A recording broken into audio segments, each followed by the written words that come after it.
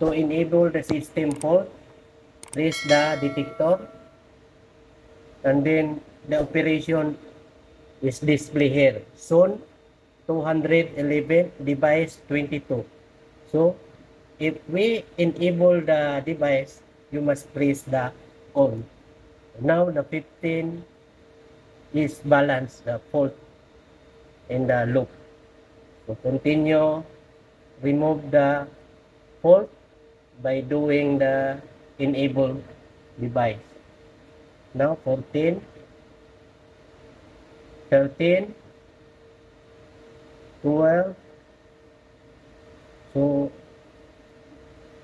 this fault, that is the history of the removing the device in the loop.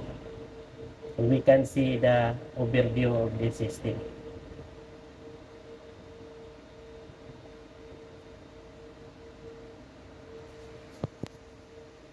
If some device disabled and there is an alarm, after you enable, alarm coming here in the panel.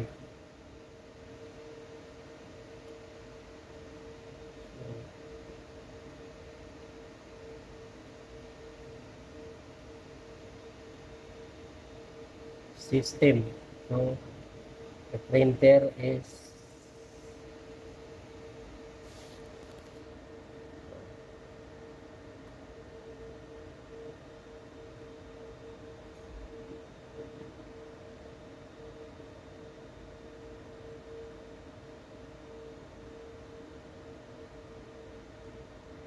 keyboard, no, ground floor,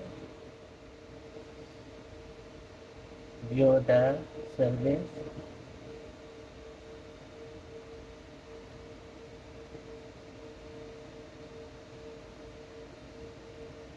so all the detector is enabled.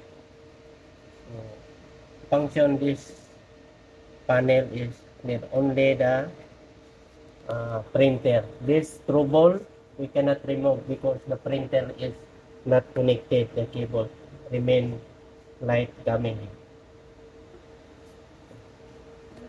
More videos in my YouTube channel.